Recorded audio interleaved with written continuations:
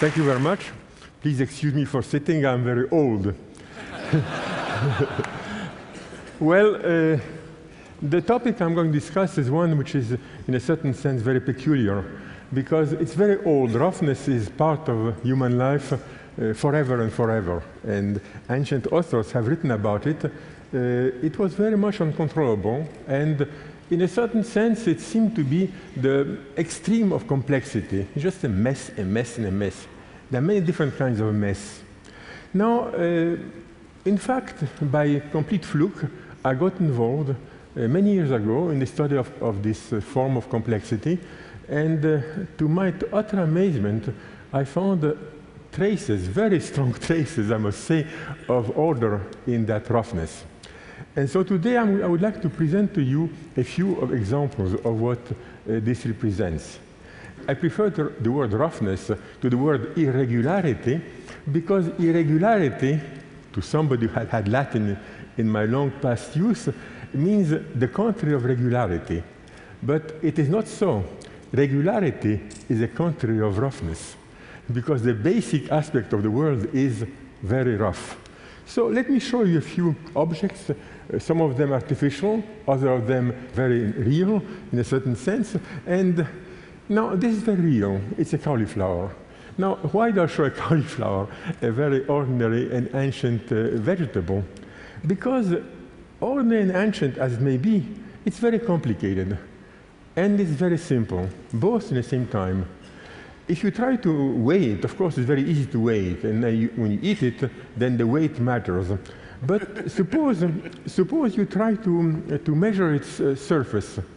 Well, it's very interesting. If you cut with a sharp knife one of the florets of a cauliflower and look at it separately, you think it's a whole cauliflower, but smaller. And then you cut again, and you still get smaller cauliflowers. So the experience of humanity has always been that there are some shapes which have this peculiar property that each part is like the whole, but smaller. Now, what did humanity do with that? Very, very little. So, what I did actually is to study this problem and found something quite surprising, that one can measure roughness by a number. 2.3, 1.2, and sometimes much more. One day, a friend of mine, to bug me, brought a picture and said, what is the roughness of this curve? I said, well, just short of 1.5. It was 1.48. Now, it didn't take any time. I've been looking at these things for so long, so these numbers are the numbers which denote the roughness of these surfaces. I hasten to say that these surfaces are completely artificial. They were done on a computer, and the only input is a number, and that number is roughness. And so on the left, I took the roughness copied from many landscapes. To the right, I took higher roughness. So the eye, after a while, can distinguish these two very well. Humanity had to learn about measuring roughness. This is very rough, and this is sort of smooth, and this is perfectly smooth. Very few things are very smooth. So if you try to ask questions, what surface of a cauliflower? Well, you measure and measure and measure. Each time you look closer, it gets bigger, down to very, very small distances. What's the length or coastline of these lakes? The closer you measure, the longer it is. The concept of length of coastline, which seems to be so natural because it's given in many places, is in fact complete fallacy. There is no such thing. You must do it differently. What good is that to know these things? Well, surprisingly enough, it's good in many ways. To begin with, the artificial landscapes, which I invented, sort of, are used in cinema all the time. When you see mountains in distance, they may be mountains, but they may be just a formula, just cranked on. Now it's very easy to do. It used to be very time-consuming, but now it's nothing. Now look at that. That's a real lung. Now, a lung is something very strange. If you take this thing, you know very well, it weighs very little. The volume of a lung is very small. But what about the area of the lung? anatomists were arguing very much about that. Some say that normal males' lung has an area inside of a basketball, and the others say no, 5 basketballs. Enormous disagreements. Why so? Because in fact, the area of the lung is something very ill-defined. The bronchi branch, and they branch not because, and they stop branching not because of any matter of principle, but because of physical consideration, the mucus which is in the lung. So what happens is that a whale will have a much bigger lung, but if it branches and branches down to distances about the same for a whale, for man, and for a little rodent. So now what good is it to have that? Well, surprisingly enough, amazingly enough, the anatomists had a very poor idea of the structure of the lung until very recently. And I think that my mathematics, surprisingly enough, has been of great help to the surgeons studying lung illnesses and also kidney illnesses. All these branching systems for which there was no geometry. So I found myself, in other words, constructing a geometry of things which had no geometry. And the surprising aspect of it is that very often the rules of this geometry are extremely short. You have formulas that long, and then you crank it several times, sometimes repeatedly, again, the same repetition.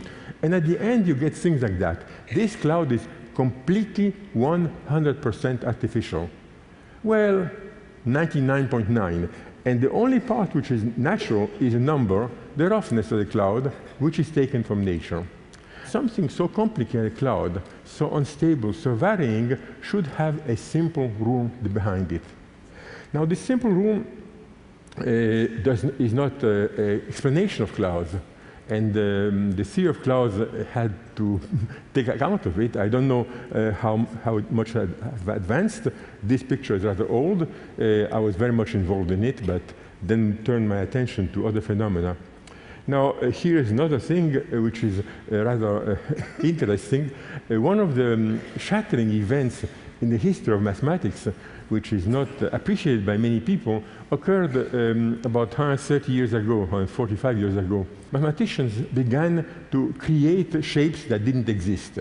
Mathematicians got into self-praise to an extent which was absolutely amazing, that man can invent things that nature did not know. In particular, it could invent things like a curve which fills the plane. A curve is a curve, a plane is a plane, and two won't mix. Well, they do mix. A man named Peano did find such curves, and it became an object of extraordinary interest. It's very important, but mostly interest because a kind of break, a separation between the mathematics coming from reality on the one hand, and new mathematics coming from pure man's mind. Well, I was very sorry to point out that the pure man's mind has, in fact, seen at long last what had been seen for a long time. And so here I introduced something, the set of rivers of a plane-filling curve, and well, it's a story unto itself. So it was in 1875, 1825, an extraordinary period in which mathematics prepared itself to break out from the world. And the objects which were used as examples when I was a child and a student, as examples of the break between mathematics and visible reality, those objects, I turned them completely around. I used them for describing some of the aspects of the complexity of nature. Well, a man named Hausdorff in 1919 introduced a number which was just a mathematical joke, and I found that this number was a good measurement of roughness. When I first told it to my friends in mathematics, they said, oh, don't be silly. It's just something. Well, actually, I was not silly. Great painter Hokusai knew it very well. The things on the ground are algae. He did not know the mathematics. It didn't yet exist. And he was Japanese who didn't have no contact with the West. But painting for a long time had a fractal side. I could speak of that for a long time. The Eiffel Tower has a fractal aspect. And I read the book that Mr. Eiffel wrote about his tower, and indeed it was astonishing how much he understood. This is a mess, Brian loop. One day I decided, halfway through my career, I was helped by so many things in my work, I decided to test myself. Could I just look at something which everybody had been looking at for a long time and find something geometrically new? Well, so I looked at this thing which is called Brownian motion, which just goes around. I played with it for a while, then I made it return to the origin. Then I was telling my assistant, I don't see anything, can you paint it? So he painted it, which means that he put everything inside. When this thing came out, I said, stop, stop, stop. I see it's an island. And then, amazing, so Brownian motion, which happens to have roughness of number of 2, goes around. I measured it, 1.33, again, long measurements, big Brownian motions, 1.33. Mathematical problem, how to prove it? It took my friends 20 years. 3 of them were having incomplete proofs. They got together, and together they had a proof. So they got a big medal in mathematics, one of the 3 medals that people received for proving things which I've seen without being able to prove them. Now, everybody had asked me at one point or another, how did it all start? What got you in that strange business? What got you to be, at the same time, a mechanical engineer, a geographer, and a mathematician, and so on, and a physicist? Well, actually, I started, oddly enough, studying stock market prices. And so here I had developed this theory, and I wrote books about it. Financial prices increments. To the left, you see data over a long period. To the right, on top, you see a theory which is very, very fashionable, because it's very easy, and you can write many books very fast about it. So there are thousands of books on that. Now, compare that with the real price increments. And where are real price increments? Well, these other lines include some real price increments and some forgeries which I did. So the idea there was that one must be able to how to say, model price variation. And it went extremely well 50 years ago. For 50 years, people were sort of poo-pooing because they could do it much easier. But I tell you, at this point, people listened to me. These 2 curves are averages, Standard & Poor, the blue one, and the red one is Standard & Poor, from which the 5 biggest discontinuities are taken out. Now, discontinuities are a nuisance, so in all of many studies of prices, one puts them aside, well, acts of God, and you have the little nonsense which is left. The acts of God on this picture are 5 acts of God are as important as everything else. In other words, it is not acts of God which you can put aside. That is the meat, the problem. If you master these, you master price, and if you don't master this, you can master the little noise as well as you can, but it's not important. Well, here are the curves for it. Now I get to the final thing, which is the set to which my name attached. In a way, it's the story of my life. My adolescence was spent during German occupation of France, and since I thought that I may vanish within a day or the week, I had very big dreams. And after the war, I saw an uncle again. My uncle was a very prominent mathematician, and he told me, look, there's a problem which I could not solve 25 years ago, and which nobody can solve. This is construction of a man named Julia and Nam Fatou. If you could find something new, anything, you will get your career made. Very simple. So I looked, and like the thousands of people I tried before, I found nothing.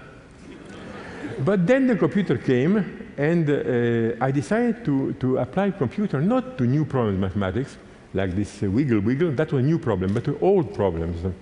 And went from what's called real numbers, which is points on a line, to imaginary complex numbers, which are points in the plane, which is what one should do there. And this shape came out. This shape is of an extraordinary complication. The equation is written there. Z goes into z squared plus c. It's so simple, it's so dry, it's so uninteresting. Now you turn the crank once, twice. Marvels come out. I mean, this comes out. I don't want to explain you these things. This comes out. this comes out. Shapes which are of such complication, such harmony, and such beauty. This comes out repeatedly again, again, again. And that was one of my major discoveries, to find that these islands were the same as the whole big thing, more or less. And then you get these extraordinary Baroque decoration all over the place. All that from this little formula, which has whatever, 5 symbols in it. And then this one, the color was added for 2 reasons. First of all, because these shapes are so complicated that one couldn't make any sense of the numbers. And if you plot them, you must choose some system. And so my principle has been to always present these shapes with different colorings, because some colorings emphasize that, and others emphasize that, and other that. It's so complicated. In 1990, I was in Cambridge, UK, to receive a prize from the university, and a few days later, a pilot was flying over the landscape and found this thing. So where did it come from? Obviously from extraterrestrials. So the newspaper in Cambridge published an article about that discovery and received the next day 5,000 letters from people saying, but that's simply a Mandelbrot set, very big. Well, let me finish. This shape here just came out of an exercise in pure mathematics. Bottomless wonders spring from simple rules which are repeated without end. Thank you very much.